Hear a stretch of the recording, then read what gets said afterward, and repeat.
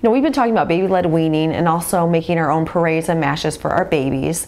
And a mama on YouTube actually suggested something that I think is a perfect crossover of the two. And it is these little teething feeders. This one happens to be by the brand Sassy. And what you do is you put the food inside these little mesh bags, so it allows them to experiment and kind of hold the foods themselves, but it also protects them from choking.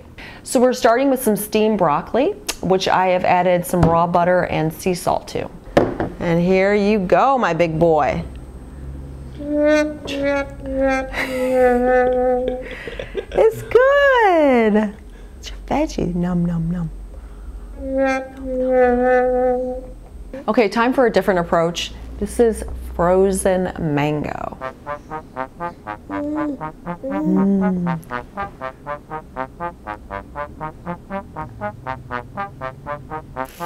Mommy likes it. Okay, time for the tried and true banana. Num num. Num.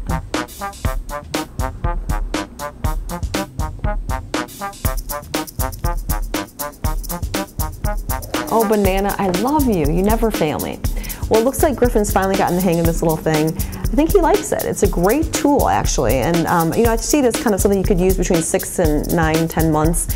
And what we're going to do is, you know, when we're eating dinner, I can put some things that he can eat in there, and he can just start experimenting and tasting all these different flavors. So there you have it, the Sassy Mesh Feeder Teether.